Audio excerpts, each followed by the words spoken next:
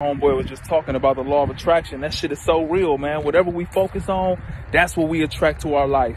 If we thinking about the right things come to our life. But when we negative, dwelling on the wrong shit, we just attract more of the wrong shit into our life. So, man, I really believe thoughts become things, for real. I believe in going where you celebrate it, not where you tolerate it, for real. Jesus couldn't even perform miracles in his hometown because they didn't believe in it. So sometimes you got to go where you celebrate it, not where you tolerate it, so you can flourish. Too many times we ignore the people who adore us and adore the people who ignore us. We overlook and take for granted the people who see our gifts, the people who understand our uniqueness. Meanwhile, we trying to impress and please somebody who will never be impressed and pleased by you. Some people ain't gonna like you no matter what you do or don't do. And so I always say, man, go where you celebrate it, not where you tolerate it, for real. Somebody really want to do something, they'll find a way. And if they don't want to do something, they're going to find an excuse every single time, for real. When you try to do something great in this world, you need energy. And having the wrong people around you will suck the energy and the life right out of you. And you want to reach your destination because you got this extra baggage with you. Trying to change somebody who don't want to change. You trying to inspire somebody who just refuse to be inspired. Trying to motivate an uninspired, ungrateful person will kill you and drain your energy. The energy you need to run your race. For real, that's baggage, bro. You can't run this marathon in your journey with this extra baggage. They ain't gonna push you forward. They ain't gonna help you go forward. Only thing they gonna do is take. And only thing you do is give, and you be drained. And you don't have no energy to run your race, for real. Time is one of the most valuable things we have, for real. You could tell how somebody value you by how they value your time. Shit, man, you could waste money, always make more money, but when you waste your time, it's gone forever, for sure. I learned, man, just get started. Don't overthink the shit, just get started. And don't think about building a wall. Lay one brick down, just take one step by step, and that's how you build something great, for real.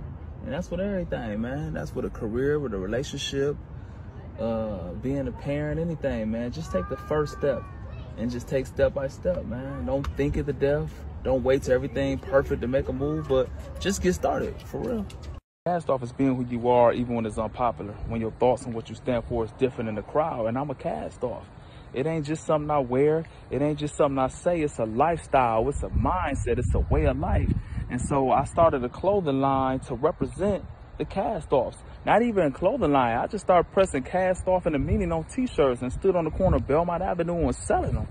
Selling them all day, going through hundreds, reordering, going through hundreds. And then I started posting people from my neighborhood wearing the shirts. And then people who was fans of my music start saying, oh, I want a cast-off shirt. I'm a cast-off. And then I set up a website. Now I'm shipping them to Missouri, shipping them to California, Chicago, all over the country. And now I realize I got a full-fledged business and call it Cast-Off Wear. Then I created the Southside edition, and it just took off. I really made that for my neighborhood, not knowing Chicago got a Southside, Atlanta got a Southside, and now I sell more out of town than I do in my hometown, for real. When we don't take self-accountability is the day we take ourselves off the hook. And we ain't even trying to change no more. We ain't even trying to do better because it's everybody else's fault. No matter what I do, I can't get it done because it's their fault. And that's that weak shit, man. That's how 80% of men think.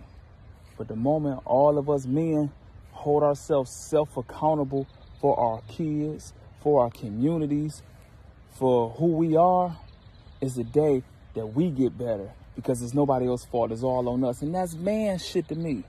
Michael Jordan couldn't blame the referees why he didn't beat the Pistons. What he had to do is he went in the rape room and got stronger.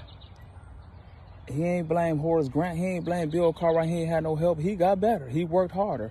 And so if he had blamed the referees or blamed Bill Cartwright or Scottie Pippen or anybody else, he wouldn't have took the accountability to make himself better. The thing I learned, you can't change people. You cannot change people. You could change a person's environment. You could change a person's clothes. You could change your hair. You could change a person's bank account. But if that person hasn't made up their mind, they tired of thinking and being the way they are, and they don't change their mindset, they're going to be that same person in a different location, in a different relationship. So one thing I learned, man, you cannot change people for real.